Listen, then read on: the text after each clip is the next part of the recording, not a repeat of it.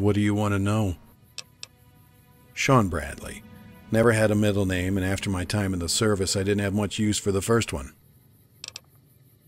Well, let's just say I had an abrupt and unceremonious departure from the NCR's armed forces. Leave it at that. Besides, this vocation affords a bit more freedom than one enjoys as a grunt. Not to mention the pay. There's no comparison. Oh, you're not gonna let up, are you? I spent 15 years in the infantry, was 5 away from my pension. I was a staff sergeant when I fucked it all up in Bullhead. I was with President Kimball's Expeditionary Force. It wasn't the toughest fighting I'd seen, but we were pushing hard, getting leaner on supplies and manpower as we pushed ahead. Somebody told me the first casualty of war is innocence, and that's absolute bullshit. The first casualty is fucking sleep. Marching, setting up camp, running night reconnaissance, fire watch, all these things mean next to no shut-eye for the rank and file. The point is that my guys were wearing out, and I needed them alert. A dozing sentry can get an entire platoon killed. So I reconnect with a few old contacts and managed to scrounge up some jet. I thought it would be a stopgap solution, something temporary. Wrong. Before I knew it, half the squad was hooked, so even when I stopped distributing it, the damage was done. Don't get me wrong, it did some good. It may have saved some lives in the final push when some of those boys were running on adrenaline. But when the smoke cleared and we settled in, they were still fiending. Things went downhill pretty quick, and the brass wanted heads to roll. They were threatening every NCO in the company. Hell, the entire division. It started with me, so I jumped on that grenade. Only reason they didn't line me up in front of a firing squad was because of my combat record. Instead, I got 10 years in the brig. I did 5. One of my old NCOs, a man named Lancaster, did me a solid in the trial, testifying on my behalf. Not sure what became of him. So there I was, dishonorably discharged, no pension, no real work skills outside fighting. I was a ready-made merc. It never suited me. Besides, that would mean getting married, and there was only ever one real woman in my life. And she's long gone. Christ, you really want to hear this stuff? Okay. The woman, she was every bit a woman, was a good bit older than me when I met her. I was 16 when everything you feel is magnified. Her name was Jessica Wright, married to some big shot in the Wright family. It was freak luck meeting her, really. She had an arrangement with the bishops where they'd secretly deliver jets since her husband was a control freak. One of our guys was sick, and since I was the next slinger in line, young Bradley got the job of delivering jet to Mrs. Wright.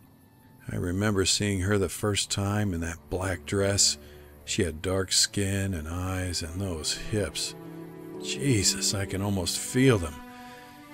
Maybe it was just good timing, but we connected right away.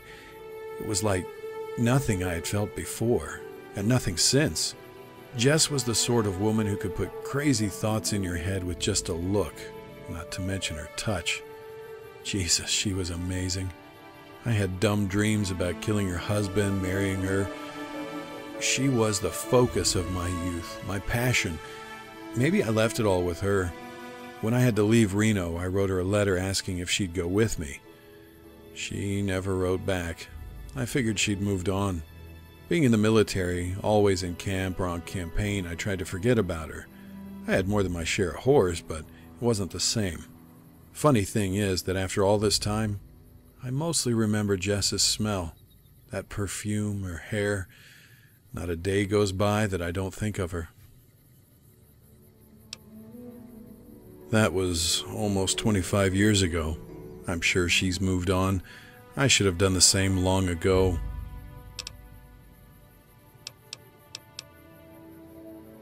Maybe you're right. When you're detached from something for so long, it's easy to let nostalgia skew your perception. She made her choices, I made mine. It's just that simple. What is it? New Reno.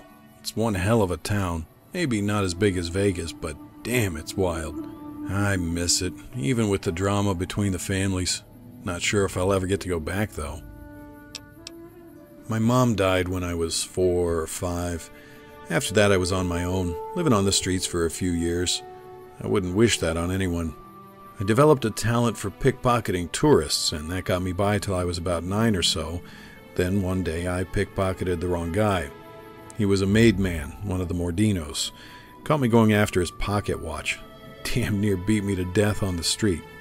I didn't make a noise, though. Wouldn't give that cocksucker the satisfaction. Apparently one of the bishops saw it and liked my moxie. They got me patched up and took me under their wing, got me distributing jet. That's the big moneymaker out there. I turned into a pretty good dealer, had a solid reputation with the bishops. If I'd stuck around, who knows, I might have gotten made. But, like a lot of things, I fucked it up. When I was 16, young, dumb, and full of cum, I ran into that Mordino fucker again. We were in a bar, and he popped off about that beating he laid on me, tried to embarrass me in front of everyone. I ignored it, for a while. I waited till he went in the bathroom, then I put him in a chokehold. He started crying, pissing himself. Then I strangled him till he went limp. But you can't off a made guy and expect nobody to notice. I had to leave town. Mr. Bishop said he couldn't protect me in the city anymore. So I drifted west with a caravan until I saw a recruiting office. When you're starving and homeless, 3 hots and a cot is a damn good deal. What is it? What do you want to know? There are so many bullshit rumors. I don't know what to think of him. Some ranger told me House drinks his own piss and lives in a test tube. I've also heard stories of airships, talking death claws, and other nonsense. I tend to be skeptical of these stories. House is in the same category. What is it? I spent most of my career chasing down raiders and slavers. From what I hear, the Legion is the same thing, just on a bigger scale. They're no better than most of those other savages outside the NCR. They have organization and discipline, but not much else. But to be fair, sometimes organization and discipline are enough. The NCR tends to forget that and just focuses on fielding warm bodies. I know one thing. We sure as fuck better not underestimate them. What is it? Good people. Bad fucking leadership. Kimball's okay, but the Senate? Bunch of money-grubbing fat cats, paid off by miners and cattlemen. It's the same in the military. Oliver is fucking useless. Too many of the officers got their rank by playing politics, not from combat experience. It seems to me like we were damn lucky at Hoover Dam. I wouldn't count on that luck to hold 2 times in a row. But if we can win at Zulu, maybe we can hold out at the dam. Either way, I don't plan on being anywhere near here when the music starts. What is it? I fight a lot of fucking boredom, that's for damn sure. Jokes aside, it was mainly small bands of raiders, bandits, or slavers. I gotta admit, there were few things more gratifying than freeing slaves. It's an awful state. Slavers treat people worse than their dogs. Maybe that's why I despise the Legion. I hear they have a giant slave camp off in Arizona, mining metal for weapons. Hundreds of slaves there.